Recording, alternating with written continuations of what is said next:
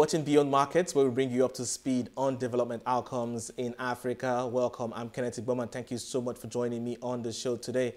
Coming up on the show today, we'll look at how the COVID-19 pandemic is impacting education and find out what it means for the future of education. You can join the conversation on social media and let us know what you think. The hashtag to use is Beyond Markets. You can also hit me up at Kenneth Igbomor. Now, the Commonwealth of Learning was created by the Commonwealth Heads of Government in 1987 to promote the development and sharing of open learning and distance education knowledge, resources, and technologies. As the world grapples with the COVID-19 pandemic, we find out what this means for the future of education. And my guest for this discussion today is Asha Kanwar. She's the President and CEO of the Commonwealth of Learning. Thank you so much for joining me on the show today, Ma. And I'd like to get your assessment of the impact of the COVID-19 across the Commonwealth states. Thank you, Kenneth.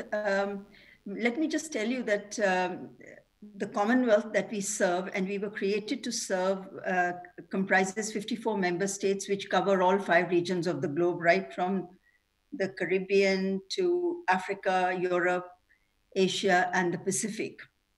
The population is 2.4 billion people, and of this, 60% are under the age of 30. And as you know, in Africa, we've got a population of half of that, which is 1.2 billion. And 47% of those people are under the age of 18. So this just shows you that the continent is very young, the Commonwealth is very young, and it is in need of education and training. And what's happened with the COVID-19 pandemic, that 574 million students have been impacted by institutional closures across the Commonwealth. And this, of course, includes Africa.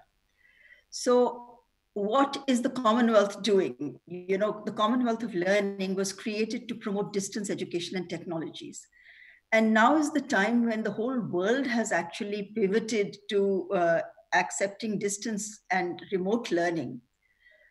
We have a bigger role to play than ever before. And that's what we are actually doing now to support, you know, our young people and our states across the world by promoting various kinds of initiatives which we've started.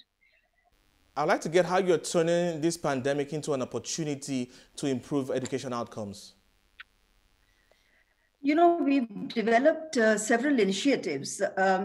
And our countries, many of the Commonwealth countries, especially in Africa, have really responded very quickly and speedily. And one of the things which we are in great danger of having is widening the digital divide, widening the social divide by going purely for online. And they've used various technologies actually to respond to this crisis. For example, Namibia is distributing print materials to students through various nodal centers where the parents come and collect materials. Botswana is using increasingly TV and radio. Kenya is using interactive radio instruction. Eswatini has created an e-learning portal.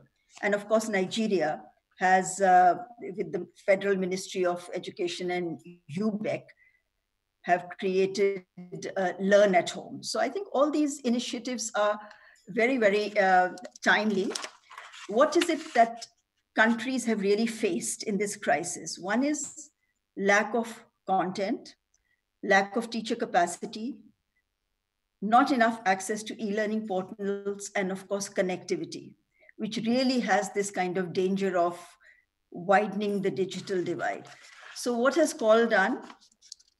We've created an international partnership on distance and online learning for COVID-19. And several African institutions have joined this international partnership, including, of course, UNESCO and the World Bank. For example, the National Open University of Nigeria and NTI Kaduna are also members of this international partnership. What we are doing is sharing content, which is courses, tools, and expertise to build the capacity of our teachers. And as I said, you know, we have a very young Commonwealth, a very young Africa. And our youth unemployment rates are very high, at 13% in Africa particularly. So what we are trying to do is build the skills and reskilling people for livelihoods. And one of the projects that we've done in this regard is to join hands with Coursera, who's also a member of our international partnership. And we are offering 10,000 free licenses to all our member states, and there are 19 in Africa, and ministries of education and our partners, to offer these free licenses to unskilled people who are in need of, skilling and reskilling and employment. So I think these are some of the initiatives which we've taken to deal with this crisis. What's the level of uptake? The uptake is very good. People are just waiting and, hungry for such initiatives. And there really is a great appetite now that suddenly the mindset has changed that we have to do distance education. Earlier, people used to think that distance education is something secondary and second class, which only those who don't have access to elite institutions will go to. But now I think since there is an appetite, there's a huge uptake. And there's another initiative which has really been very warmly welcomed across the Commonwealth. Because, when these crises strike, and we are not talking about middle and upper classes, we are talking about, people at the grassroots level. It's the women and girls who suffer most. And we saw when the Ebola crisis hit West Africa, women and girls, especially in secondary education, when they left school because of this crisis in Liberia and Sierra Leone, they didn't come back. So we don't want the same thing to happen with this crisis. So what we've done is we've set up this CommonwealthWiseWomen.org, which is an initiative, a mentorship initiative where we've linked eminent women from the Commonwealth to grassroots girls and women. And we are mentoring them one-on-one to promote leadership skills so that they will inspire other girls to do that. And the other thing which we are doing also is for women and girls is in Tanzania, Mozambique, and Malawi, where we are skilling them for livelihoods. So that once they have livelihoods opportunities and they become, economically stable and are able to contribute to the family income, they're much less likely to be marginalized. And for example, child early and forced marriage is another problem. Many of these girls will then be exempted from that forced marriage and will be able to empower themselves perhaps for resuming their education at the secondary level. But looking at the future of education and what this pandemic brings to the table, I'm trying to understand what that future means. Some say the future is lies around blended learning. I'd like to get what your thoughts are on blended learning. Well, I think, the future is going to be online. It is going to be blended in developing countries. And what we have been promoting throughout is the use of distance education, to reach across divides and to reach the last mile. For example, distance education has various benefits. It promotes access. And we can see that, in the Commonwealth, there are 31 open universities. These 31 open universities cater to more than 4.5 million students annually. If you look at the National Teachers Institute in Kaduna, that caters to 150,000 teacher trainees every year. Now, which single teacher training education college is going to be able to do that? So distance education promotes access. It's also high quality. And there's any number of research studies which show that there's no significant difference between the outcomes of distance and campus education. So distance education is also good quality. It's lower costs. If you look at Namibian College of Open Learning in Namibia, we did a study there and we found that what it costs to put a child through a secondary school, the NAMCOL, open schooling, it's 1/5 compared to that of a government secondary school.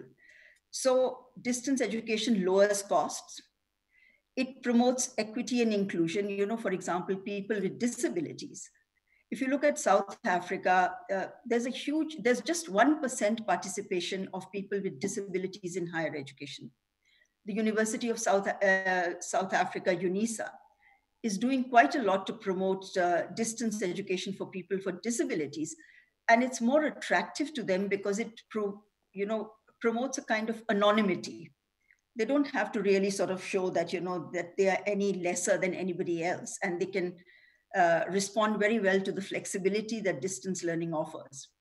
And then finally, the other benefit of distance education is that it has a lower carbon footprint. You know that climate crisis is an ongoing thing. It hasn't gone away. It's not going to go away so quickly. And we've done a study in Botswana where we found that the carbon footprint of a student from Botswana Open University is 3 times less than that of a student who goes to a campus institutions in the same country. So I think the benefits of distance education are that, and for governments particularly, promotes access, equity, lowers costs, improves quality wherever possible, or at least is of comparable quality, and lowers the carbon footprint. So I think blended learning is the future. The other future is that, we need a range of technologies. Like I said, Kenya is using interactive radio instruction. Botswana is using radio and TV. Namibia is using print. So there has to be a bouquet of technologies rather than purely online. All right, well, I just need to hold that thought for a while. Let's take a quick break. Definitely when we'll come more of this conversation on Beyond Markets after the break.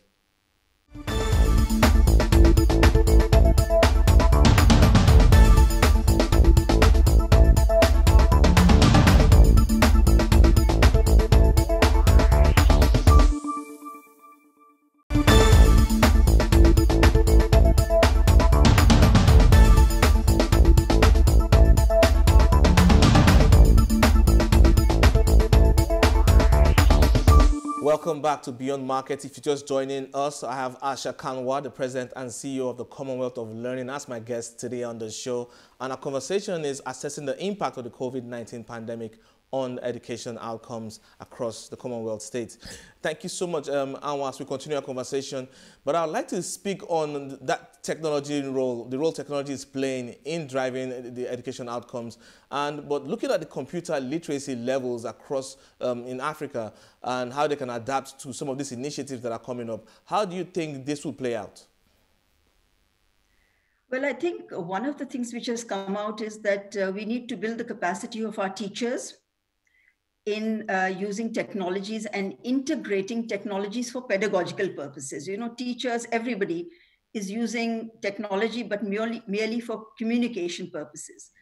We would like to promote the use of technology for pedagogical purposes, for interaction, for promoting independence among our learning community. The young people are already quite adept at use of technology. They are quite good at that. So I think what governments need to do is to focus rather than on bricks. They must now invest in clicks, providing technology infrastructure, especially Wi-Fi in educational institutions, so that even if people have their own devices, they're able to access, because connectivity is a huge problem.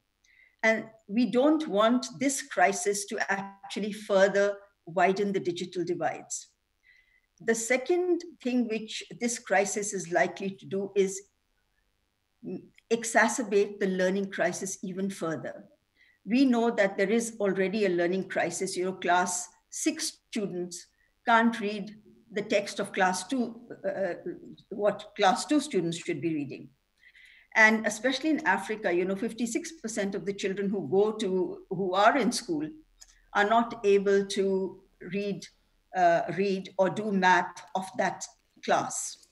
So we don't want this crisis to get worse. And what is it that we need to do is to transform our educational systems to make them more interesting, to motivate our students to learn better, which means to use technology in an appropriate way that they can relate to it. how do we motivate them? We give them long lectures. People like shorter modules. People like instant feedback. How can we do that to promote better learning outcomes among our students? The other thing is that we need to skill and reskill. So we need to look at our curriculum to see what are those skills that are going to give people access to livelihoods, whether it's employment, whether it's entrepreneurship. And you do know that Africa has an agenda 2063. And the first goal, the first aspiration is to build a prosperous Africa. And one of the goals is to develop well-educated and skilled citizens through the use of technology and innovations.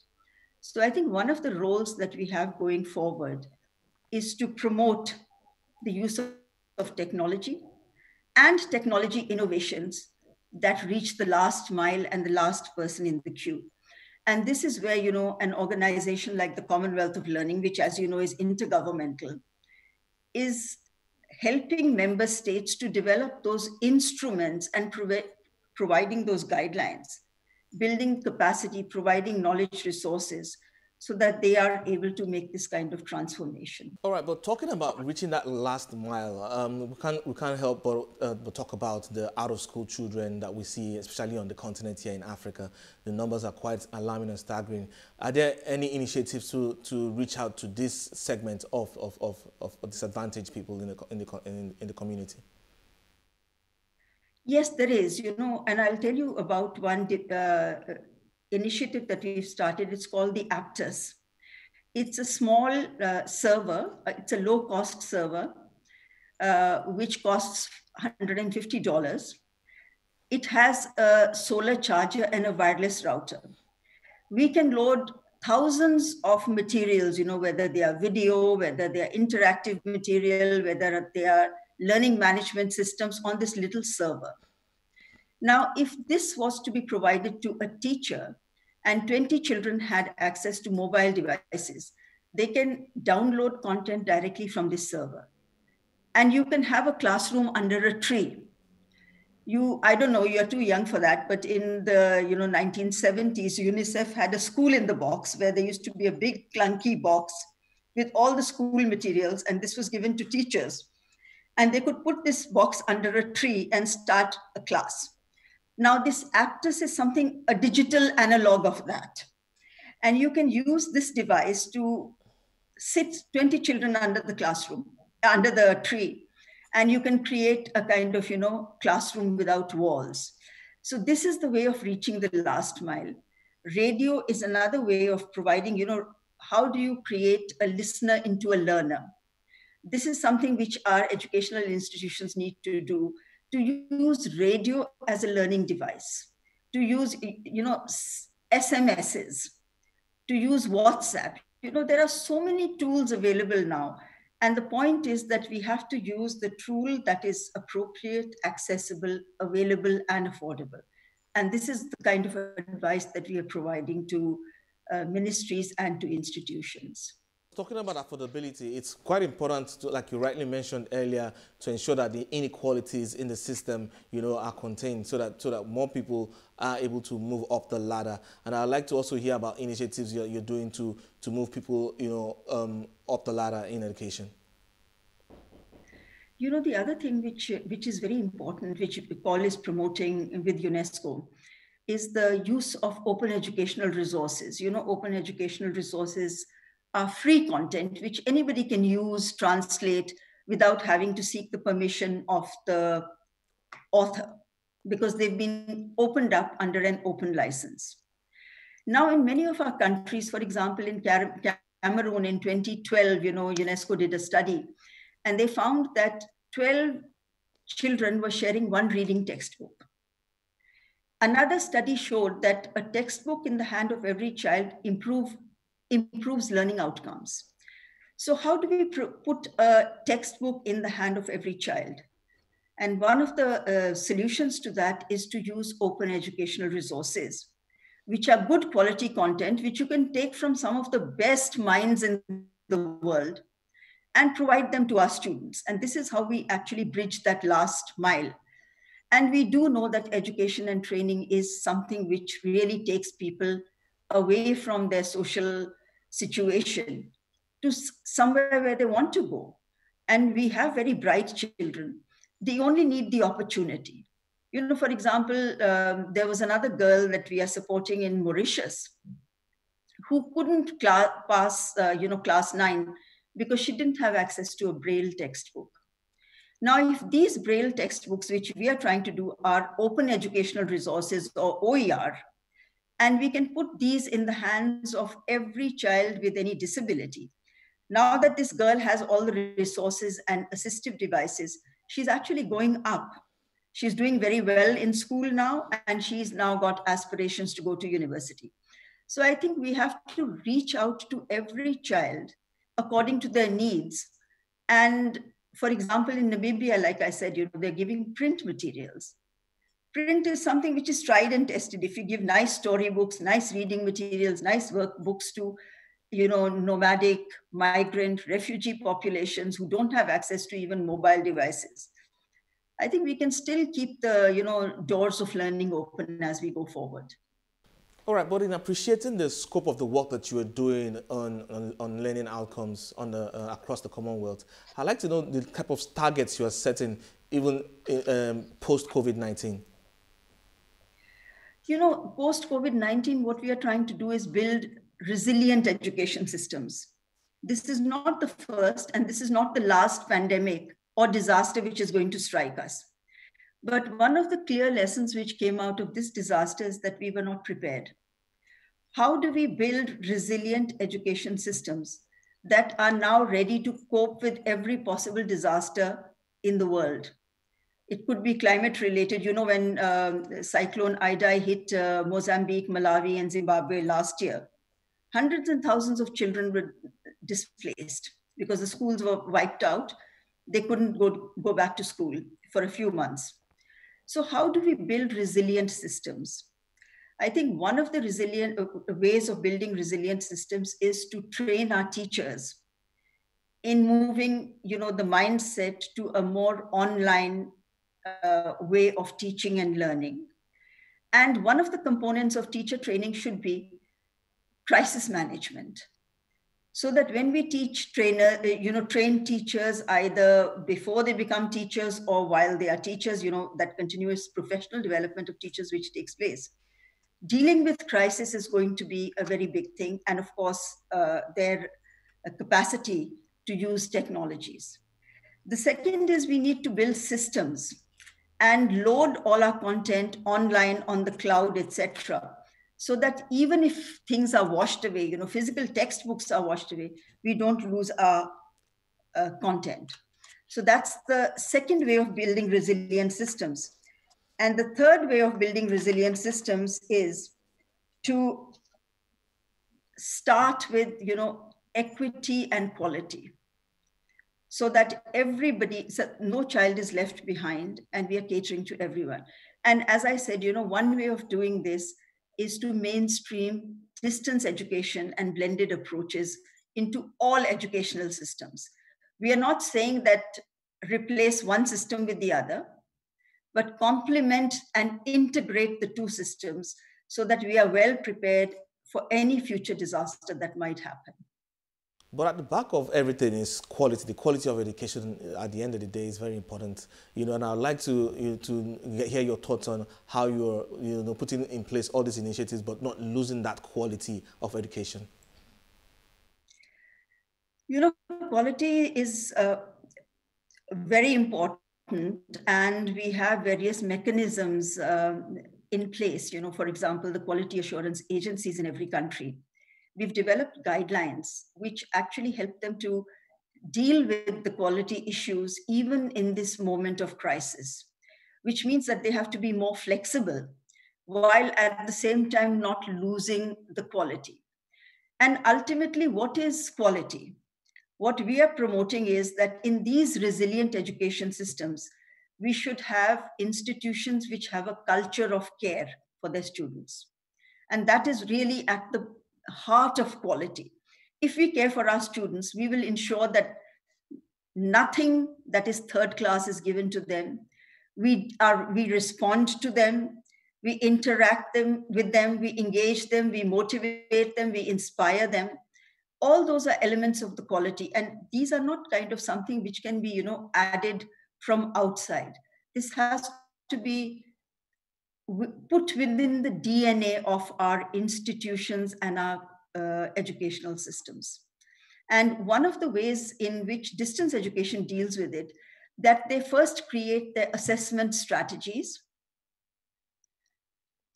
Whenever they develop a curriculum, they create the assessment strategies, they develop, the objectives, learning outcomes, and this really helps to keep us on track and maintain the quality of what we are teaching.